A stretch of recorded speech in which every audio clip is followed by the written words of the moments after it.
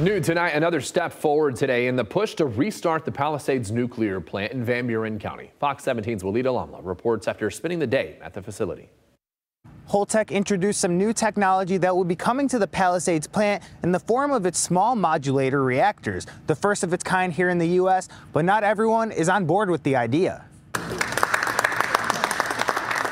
The agreement announced Tuesday is between Holtec Industries and Hyundai ENC. To secure our nation, we need to first secure our grid with firm power. For ourselves and our children, that power must be clean. The only answer is nuclear energy. Officials stressing that safety is a must. It is walk-away safe. It's Fukushima proof. Every possible way a reactor could go out of control has been considered. But opponents of the plant in general aren't so sure. They're doing construction. They're laying pads.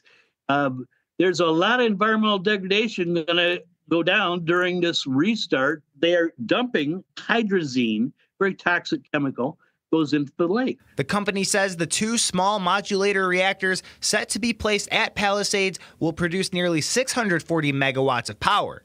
SMRs are what they sound like, nuclear reactors that are more compact. And I am told that that will eliminate the pollution that would be caused by 900 cars in the roads and byways of Michigan.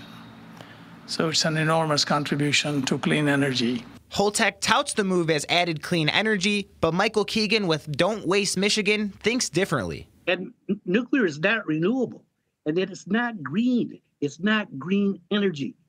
And there are greenhouse gases associated.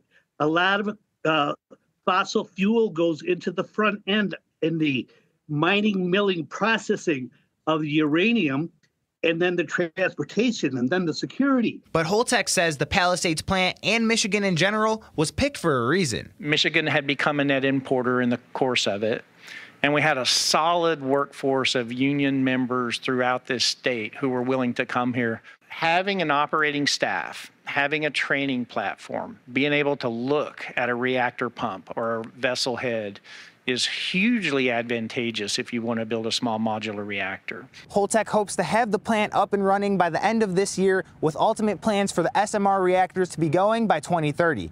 In Covert, Walid Alamla, Fox 17 News.